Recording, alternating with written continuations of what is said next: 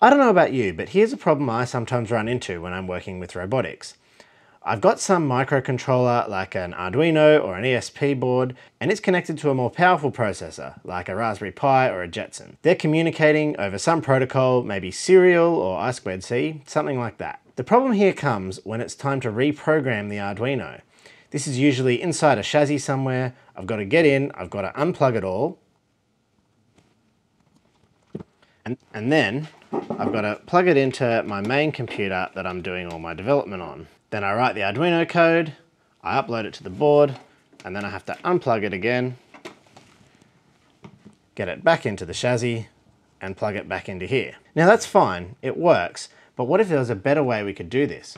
What if there's a way we could write our code on our machine here, and then have it send it to the Raspberry Pi and upload it to the Arduino? That way it could stay inside our robot and we never have to pull it out and redo all our wiring. There are a few ways to do this, but there's one that I just reckon makes the whole process so easy you'll be kicking yourself for not doing it sooner.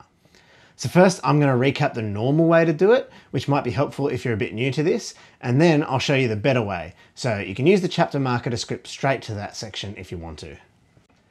So normally you'd start here on your development computer with the normal Arduino IDE installed. And you've also got to make sure your user is added to the dial out group so that you can use serial comms. Then you need to get the sketch that you want to upload to the Arduino. I'm going to be pulling mine from GitHub, but it doesn't matter where you got yours from, you might already have it on your computer. You open up that sketch in the Arduino IDE, you plug in the Arduino, select the board type, so in my case it's an Arduino Nano, select the serial port, so for me that's going to be /dev/tty USB 0. Then we'll hit verify to compile the code and upload to flash it onto the Arduino. Now that the code's on there, I can unplug the Arduino from the computer and plug it back into the Raspberry Pi. And to check that the code is working properly and running, I'll connect to the Pi over SSH and run a program called Miniterm. So that's just a serial terminal program.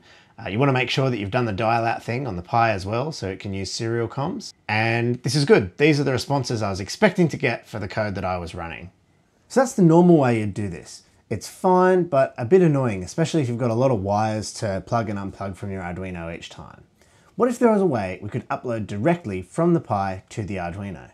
There are three ways that immediately come to mind to me to solve this problem. Firstly, to run a VNC server on the Pi and run the IDE over that. That's actually what I used to do. But not everybody wants to run a display server and it's still a bit annoying and fiddly. Secondly, you can access the IDE by forwarding X over SSH. I can't remember if I've actually ever done this with the Arduino IDE, but it always just seems to be a pain whenever I try to do it with other programs. And thirdly is to use the Arduino command line interface, or CLI. I've got to be honest, I've never actually used it. I'm sure it works great, but it's a bit less user-friendly than the GUI. Plus, you still need a way to edit your files remotely. Maybe you'd use a command line editor like Vi or Nano. And so that brings us to the best way to do it. We'll be using VS Code with a combination of the remote development extension and the Arduino extension. Now, this process assumes you've already got the Arduino IDE installed on the Pi. I did that when I first set it up and installed the OS and I had a monitor plugged in. I'm pretty sure you can install it later on the command line though. In this example, I've got version 1.8.15 of the IDE installed on the Pi. I think this process will also work with the CLI version, but I don't know about the new revamped version 2 of the IDE. I've not used it before. Make sure you do the dial out thing on the Pi as well so that it's got access to the serial ports. All right, I've got the Pi connected over SSH and I'll start by cloning that same repo that I had before. Then what we can do is I'll open VS Code and I want to head over to the extensions menu and search for SSH and we'll find the remote SSH extension and you want to make sure that's installed. So I've already got it installed here. And this lets us use VS Code on this computer to edit files on a different computer over SSH. So then we'll click the little green arrow in the bottom left-hand corner to open a connection. So we'll go connect to host, click add new SSH host. You want to type the same SSH command that you'd normally use to connect to the Pi. Click the file to update. It'll say host added, and then we can click the connect button. And so that's going to open up a new window and we got to type in our password here so that it can connect to it. And then what it's done is it's installed a mini copy of VS Code on the remote that it can connect to. So now we click Open Folder and we can find those files that we cloned. And so now we can see and we can edit all of those files that are actually sitting on the Raspberry Pi, not on the computer that we're typing on.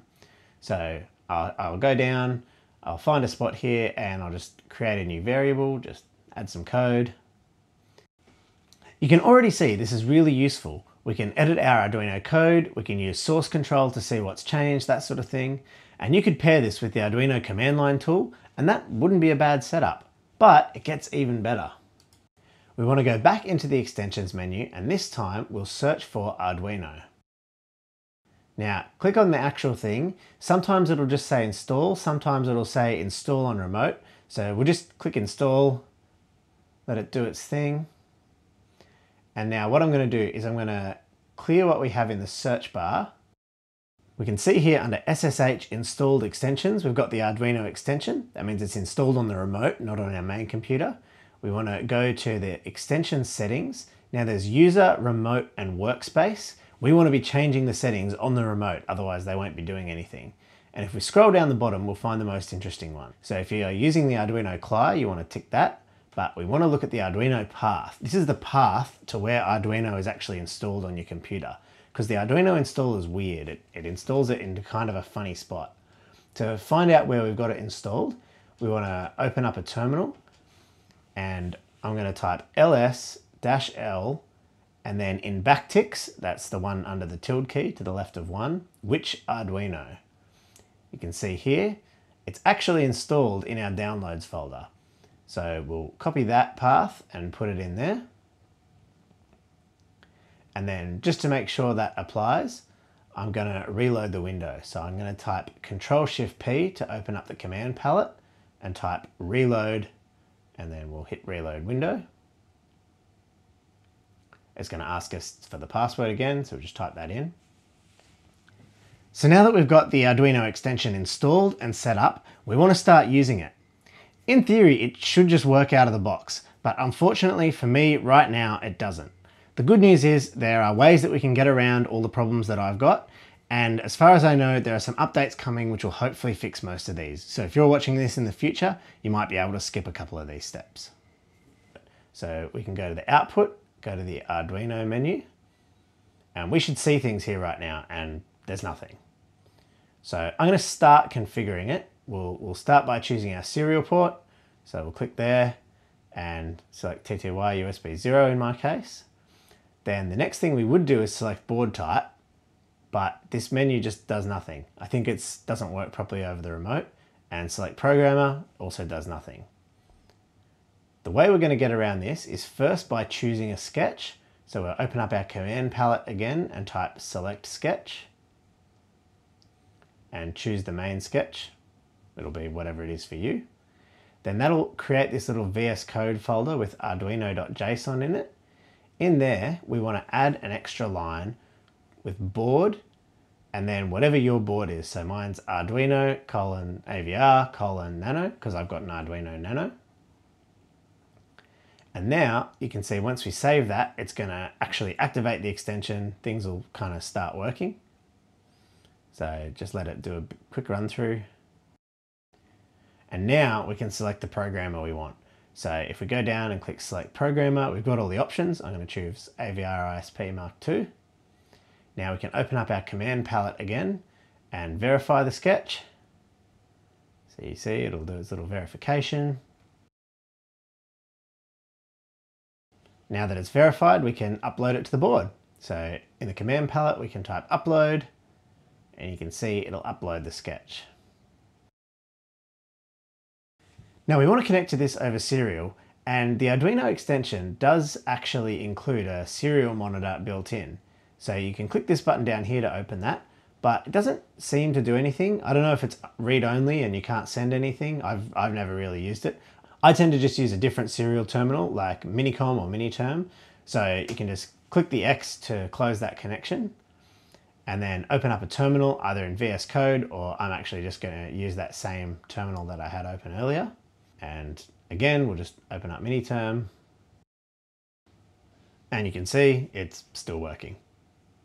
One last thing, there's a little warning that was popping up before about not having an output directory. To fix that, you go into the arduino.json. We can add an extra line that says output and then put the name of a folder in there. I'm just going to call mine build. Now you can see if I try to rebuild it, I'll do another verify. It's going to verify the sketch. And now it's created a little build directory up there. And so it'll be able to cache some files, and in theory it makes it faster for future builds. I think it used to do this automatically. I don't remember having to always manually set that, but if you do that, it should work.